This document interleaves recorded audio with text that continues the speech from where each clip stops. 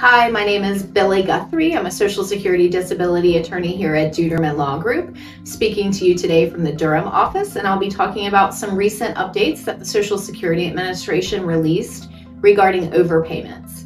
Overpayments occur when a Social Security beneficiary, that is someone who is already receiving benefits, is notified by the agency that they have been overpaid. The agency will issue a notice of overpayment and demand repayment of those monies. The Social Security Administration has recently announced 4 steps that they'll be taking to improve upon the overpayment process. And the first is beginning on March 25th, 2024, SSDI recipients, and that is Social Security Disability Insurance recipients, who have received a notice of overpayment but failed to respond will no longer have 100% of their monthly benefit withheld. Instead, they'll only have 10% of their monthly benefit withheld. For those beneficiaries who request to work out a repayment plan with Social Security, they have announced that they will extend their payment plans from 36 months to 60 months.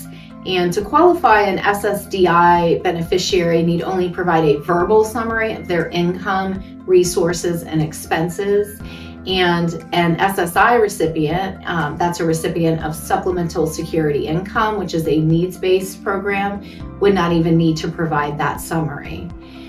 The Commissioner of the Social Security Administration, Martin O'Malley, also announced that Social Security will be reframing their procedures so that the beneficiary no longer has the burden of proof to show whether they were at fault in causing the overpayment. And so the Social Security Administration will now have that burden.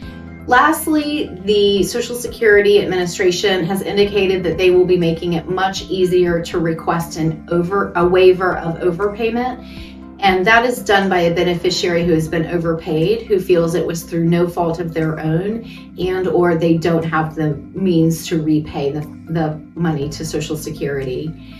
This is all really great news for people who have been overpaid and have received these notices of overpayment, which can be really scary and they can be really steep.